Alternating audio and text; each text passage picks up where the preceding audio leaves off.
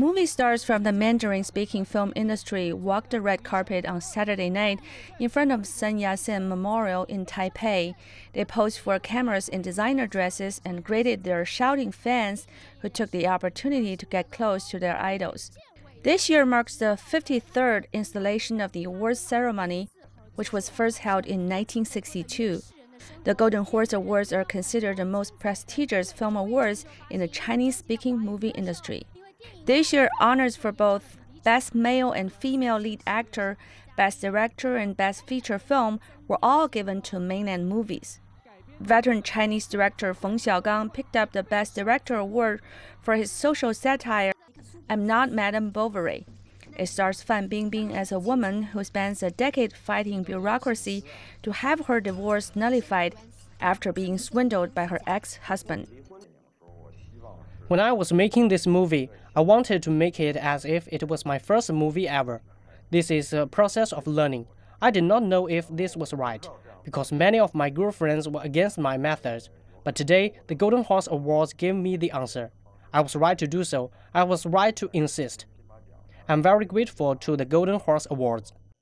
The 58-year-old director, screenwriter, and actor previously won Best Adapted Screenplay in 2005 with A World Without Thieves and Best Lead Actor in 2015 for his role in Mr. Six. The two lead actresses in the romantic drama Soulmate shared the Best Actress award. Zhou Dongyu and Ma Sichun played two best friends whose relationship is tested when they fall in love with the same man. Zhou rose to stardom after playing the lead in Zhang Yimou's 2010 movie Under the Hawthorn Tree, while Ma is a newcomer. I am grateful for my last name. My last name is the Chinese character for horse, so I think I have a special connection to the Golden Horse Awards. I also think that Dongyu and I are a very good fit. We have a lot of energy, so I think we should work on more movies together because I think we have a special spark together. Chinese actor Fan Wei won Best Lead Actor for his performance in the movie Mr. No Problem, in which he plays a farm manager in the rural China of the 1940s. The Best Feature at Saturday's ceremony went to Zhang Dalei's The Summer is Gone, about a young boy's summer vacation in Inner Mongolia in the early 1990s. It's set to the backdrop of shrinking jobs at state-owned companies during a time of economic reform. Now, as the mainland's film industry continues to rise, the film industries of Hong Kong and Taiwan have seemed to hit a low ebb.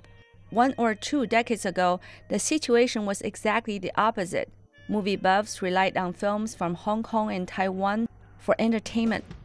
In recent years, as the mainland annual box office has continued to hit record numbers and the screens in mainland cinemas increased by leaps and bounds, the film industry there has been attracting a lot of money and talent. That's why we saw a dominance by mainland films in this year's Golden Horse Awards. Song Yaotian, CCTV.